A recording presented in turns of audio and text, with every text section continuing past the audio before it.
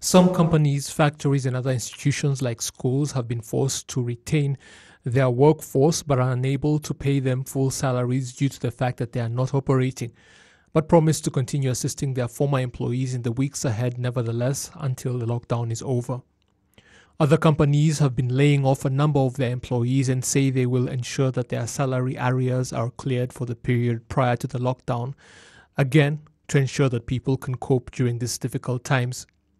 While companies have assured even those they were forced to terminate their contracts that after all this is over, they will hire them back, others, especially in the hospitality sector, say it will depend on how quickly things swing back to normal and their profit margins recover.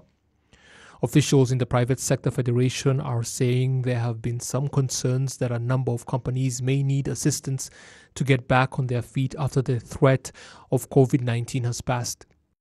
Some of the requests made include tax reductions or exemptions, or at the very least suspensions while they try to recover after operations resume. Others feel it is important that they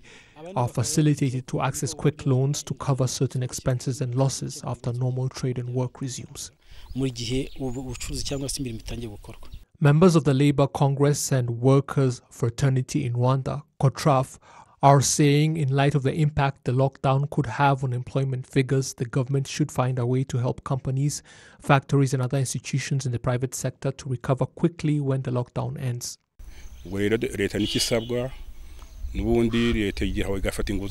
We believe the government can borrow more if necessary to meet this need, because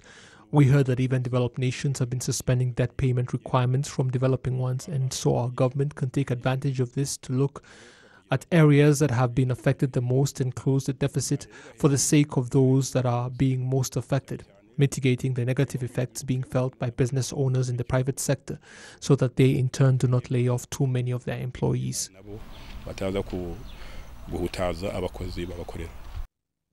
The exact figures of those who lost their jobs during this month of April are yet to be compiled, but there have been reported layoffs even among local professional football clubs, private media houses, transport companies and others. Economic experts have begun forecasting that up to 30 million people in sub-Saharan Africa could be left unemployed after this coronavirus threat has passed.